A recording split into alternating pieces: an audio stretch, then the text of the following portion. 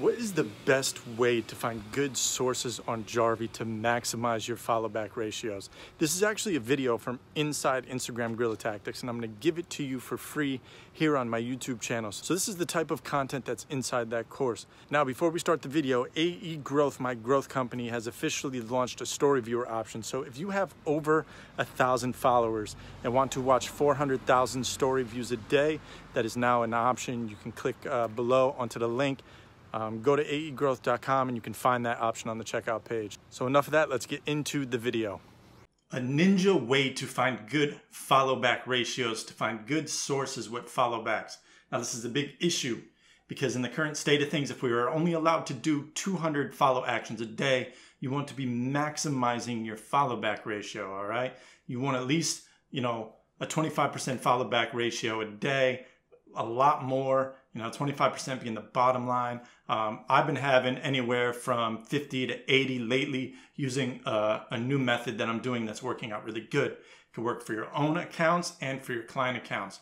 Now, as we know, the actions right now are only 200. I'm currently testing some of my own profiles to see if we can do more than that. I'm going to try to do 400 a day, see if I don't get blocked when I hit that 6,000 threshold in under 30 days. So I'll let you guys know and I'll update the course as we go along. This is an exercise that we are going to go through and do on my phone. I want to show you exactly how I go about finding sources for myself and for my clients.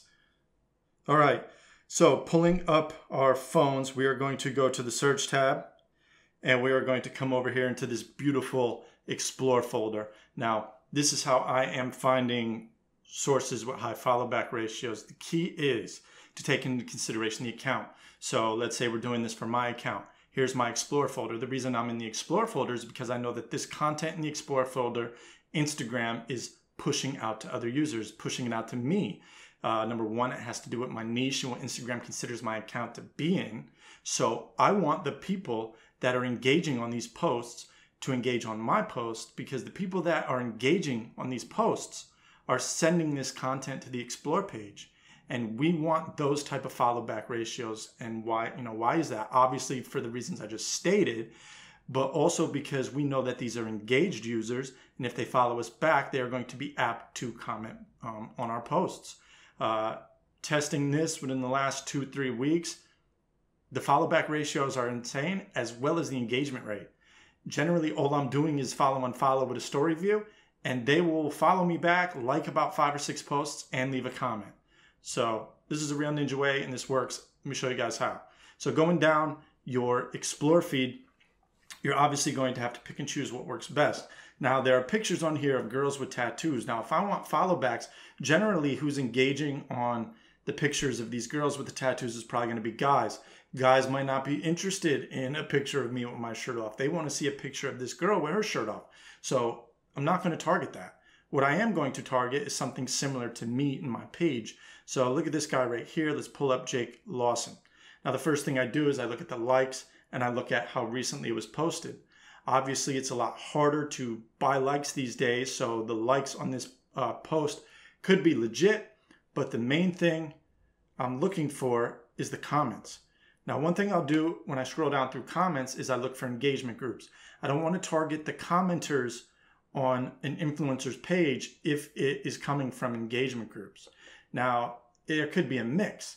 So one thing we have to take into consideration, if there is engagement group comment and group comments on this post, we still want to see whether or not there are regular users, because when we do the scraping, we're going to be targeting users with a certain amount of following. So generally it's going to avoid the influencers anyways, but we want to make sure it's not just influencers. So when you go through and you see emoji comments like from, Catpo333, you know that this is a regular user. All right. So there are regular users commenting on this post, and that's who we want to target. So look, this guy's getting a lot of organic engagement. So this is definitely somebody that I want to target. So we're going to make a list. Now we're going to write these names down. So Jake A. Lawson, now I've vetted his profile, vetted his posts. He's getting good engagement. Has to do with me. He's on the Explore page. Great followers to following ratio on this guy's account. This is an account we're going to want to target. So what I'm going to do is I'm going to keep going through and doing this and create a list, writing these down. So I'll write down J.K. Lawson. We'll go through and let's say we are doing this for a client account. All right, let's say the client account is in the animal niche, right? It's a puppies account. So we'll click on animals and we'll just go through here. Now, obviously, if it's a puppy account, we're not going to target this bird post. We're just going to go to this page right here. Obviously, this poor dog has some type of issue. We're going to go into the comments section. And again, we're going to make sure that this person is getting generic organic comments and not engagement comments. This looks like a good page. You know, Miss Duck fan, oh, poor baby, what happened to this sweet pup?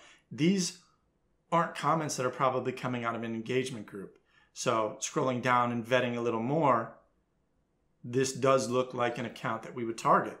So it's a simple rinse and repeat process of us going through and vetting all this Explore page content, finding pages and posts that have really good content, and then we'll hop into Jarvee right now and I will show you how you go about targeting these pages.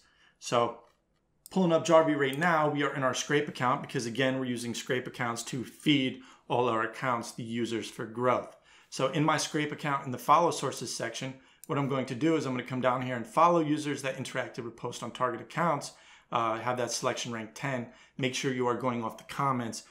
Those are who we were going to want to scrape first. If Jarvee has a hard time scraping enough comment users, you can add likes in there, but I generally like to go with comments.